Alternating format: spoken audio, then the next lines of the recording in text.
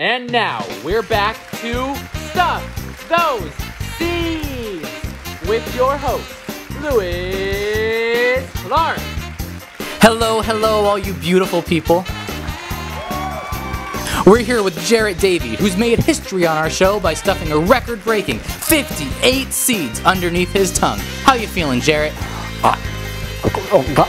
What's the matter? Seeds got your tongue? All right, Jarrett. I know you already have just like a whole bunch of seeds under your tongue, but here's a reminder to our audience and the viewers watching at home. If he can stuff just 7 more seeds in there, just right up in there, he gets to survive the winter! But if he can't, he'll go home empty-handed. So what do you think, Jarrett? Are you up for the challenge? All right, then without further ado, let's stuff those seeds! Is he gonna make it?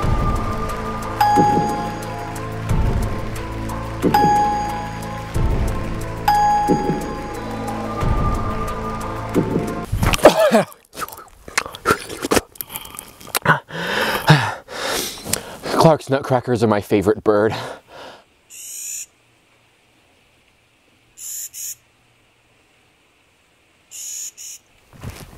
We're here in San Bernardino National Forest, just north of Big Bear Lake in California, which also happens to be the southernmost range of the Clark's Nutcracker, named so for famed explorer William Clark of Lewis and Clark. The Clark's Nutcracker, or Nucifraga columbiana, may not look like much, but pretty much the only way I can discern them when I'm birding is by the white T-shape on their tail and wings in flight. They don't have any other exciting colors, and their call isn't exactly the prettiest in the forest. In fact, David Allen Sibley uses the word harsh twice when describing their vocalizations. But if you take the Clark's Nutcracker just for what it is at face value, you'll be missing out on quite a bit. So what is it that's so great about them? Well, to dig into the answer, let's play a game. No, get that away. That's for later. Take a look at this grid. On it, there are 1,000 unoccupied squares. I'm going to go ahead and put up 100 X's in randomly generated locations. If you want, pause the video and memorize it. Be my guest. All right, you got it all? Take it away. And back up. And you know what? Just for fun, let's go ahead and turn it upside down. Now, how many X's, if you were to pause the video, do you think you could find? Yeah. It's not easy. Something I want to discuss today is how exactly we process that kind of information. How do we know and remember where an object is in space? Turns out that is a very loaded question, and I am very unqualified to talk about it. But just like any other red-blooded American, I'll plow through straight away on this topic I know approximately this much about. It has to do with spatial memory, which is something humans are only okay at? It's hard to say definitively. Anything having to do with the brain or with memory is really complicated science, and spatial memory is no different. It's a very active area of research. But we do know it's something that Clark's Nutcrackers excel at. And to be fair, one test of spatial memory doesn't inherently equal another, so our little grid game doesn't necessarily mean our spatial cognition is bad. I'm just trying to give you a little taste of what it is a Clark's Nutcracker has to deal with. Imagine a much bigger grid with undefined cells spreading for miles in every direction. Imagine having to find thousands of X's instead of just 100. And shoot, you haven't looked at that grid in months and now there's snow covering it. And on top of that, imagine that if you didn't find the X's, you'd starve to death. Now replace the X's with seeds and you have exactly what it is a Clark's Nutcracker does every single year.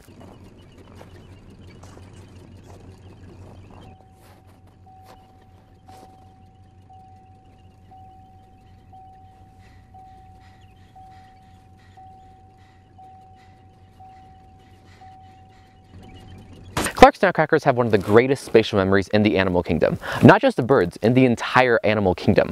Throughout autumn, an individual nutcracker can bury over 30,000 seeds in what are called caches, basically hiding spots, over a massive range. And it locates these tens of thousands of buried seeds to use as a food source throughout the cold months, and even as long as until the next autumn. They usually only have 4 to 5 seeds in a cache, so the number of caches it has to memorize? Yeah. And this is a conservative estimate too. Some studies believe an individual nutcracker can pick as many as 100,000 seeds in a season and store them in up to 20,000 caches.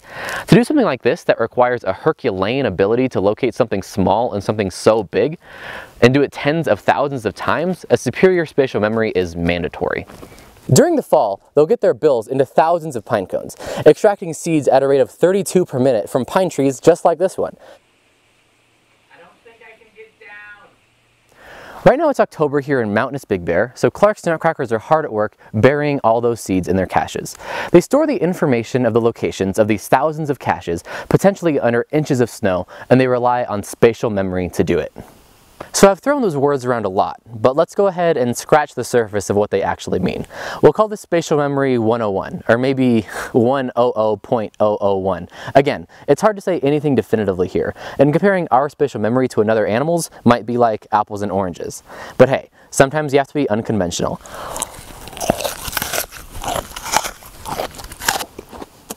Part of the reason it's sort of an unfair comparison is because of the different ways that we as humans and other animals commit spatial information to memory. For example, there's a lot of evidence that humans have something called grid cells, which are literally brain cells, neurons, that fire at very notably regular intervals as we move around a place, literally looking like a triangular grid, committing spatial information to memory here, here, and here, and here. We also have place cells, which fire at very specific locations in an environment, and are part of the reason that if you walk into a place, you'll be flooded with memories about things that happened there.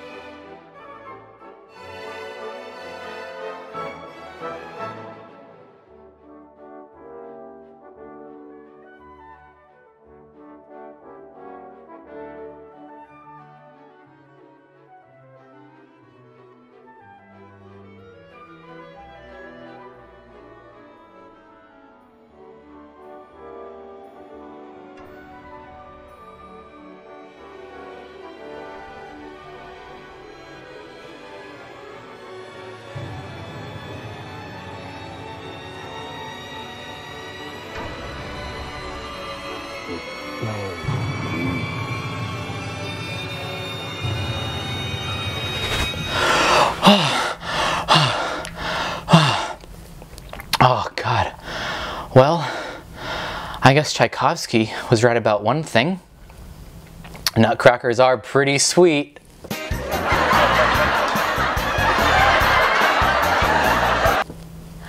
Oh my God, what a stupid joke. That wasn't even funny, like at all.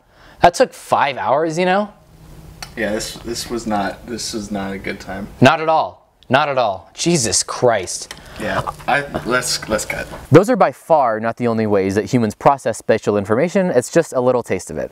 Clark's Nutcrackers handle spatial knowledge differently, but by studying them, we can perhaps get a better idea of what's going on in our own heads. Scientists believe that they measure distances at each cache site. So I'm making a cache here. I see that tree is 15 feet. away, that tree is 24 feet. But other researchers think the angle is more important. I'm making a cache here. I'm facing that tree. I see that rock is 73 degrees to my left. So measuring angles and distances, this is how they find a cache buried under the snow. When committing a cache site to memory, they don't necessarily take information directly around them into account, but rather larger objects further away that they can still see buried in snow, like mountains and big trees and rocks. They triangulate points. They do geometry. There have even been studies where researchers locate a Nutcracker cache and then shift particular objects around that cache, and when the Nutcracker then looks for its seeds in the wrong location, researchers know that they rely on distances and angles of very particular objects in their vicinity. What's even cooler is that you can then extrapolate that to show that for the thousands of caches a Nutcracker has, they memorize thousands of specific images with distances and angles worked out for each one. And if you don't think that's cool, then come on.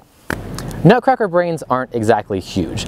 So where is all this information kept in a brain that's about this big? Well, the answer is the same as for anything having to do with neuroscience. It's complicated, to say the least. But there is one part of the brain that we know of that is extremely important to our understanding of our placement, or the placement of an object in space. The part of the brain that might be the most integral to that is the hippocampus, a small part of your temporal lobe located right there. And I say the word small in a sense that, yes, our hippocampus is small relative to the rest of our brain, as you can see in the diagram, but it's also small in a sense relative to that of other animals, like the Clark's Nutcracker. Or maybe it's more apt to say the Clark's Nutcrackers is large. See, our hippocampus takes about 0.42% of our brain. The Clark's Nutcracker, 6.01%. Yeah. And again, I don't want to give the impression that this is the explicit comprehensive way to know the prowess of an animal's spatial memory. It's not. There's a lot more to it. But it's still an important measure, and we know that it is because of everything we've talked about so far. The Clark's Nutcracker has remarkable spatial memory. How else could it find thousands of seed caches in a landscape that becomes nigh unrecognizable? And if the Clark's Nutcracker's hippocampus is that large relative to the rest of its brain, then can we say definitively that the larger an animal's hippocampus, the better spatial memory it has? Maybe, probably, I don't know. The point I'm trying to make here is we're still figuring a lot of these things out about the world and about ourselves because, like it or not, most of our brain is still a mystery to us. Those grid and place cells I mentioned earlier, those are just two kinds of neurons in your hippocampus, which has over 100 distinct kinds of neurons, all which relay different kinds of information and that are all connected to each other in ways we still don't quite understand. And remember, that's just 0.42% of our brain. We haven't even touched on the other 99.58%. So why is any of this important? Why does this matter? Look, I may not know much about the extremely complex and valuable world of spatial memory, but I do know one thing. The Clark's Nutcracker is very important to it, and therefore important to our understanding of our brain as a whole. And since our brain is essentially everything that we are, and there's still so much we don't know about it, perhaps we can learn a lot about ourselves not just by looking inward, but also by looking upward.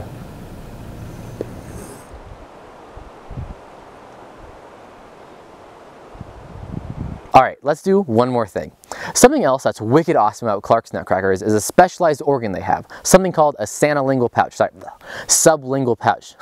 And that's sort of exactly what it sounds like. Lingua is Latin for tongue, and sub is just a prefix meaning under. So a sublingual pouch just means a pouch under the tongue.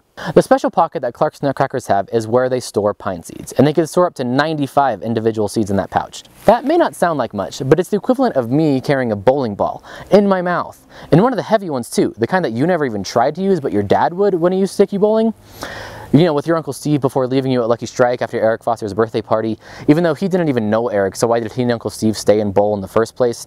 And then you end up being the last kid there with Eric's mom, even though she's tired after hosting a party for a bunch of third graders, and Eric just wants to go home and play with his toys, but they can't because you're 8 and Lucky Strike is in the bad part of town, you know, the kind with the big holes? And not only that, but Clark's Nutcrackers can fly up to 14 miles with all those seeds in their pouch. Talk about strength. So, let's go over what we learned today. I can't fit a lot of seed in my mouth, but a Clark's Nutcracker can. They store it under their tongue. I'll have to take note. They're also pretty great at finding the seeds that they bury. That's due to their spatial memory, which is important because Clark's Nutcrackers have huge hippocampi. You know what? I guess I kind of went depth over breadth with this one. But you take those few things and you have why the Clark's Nutcracker, without a doubt, is my favorite bird.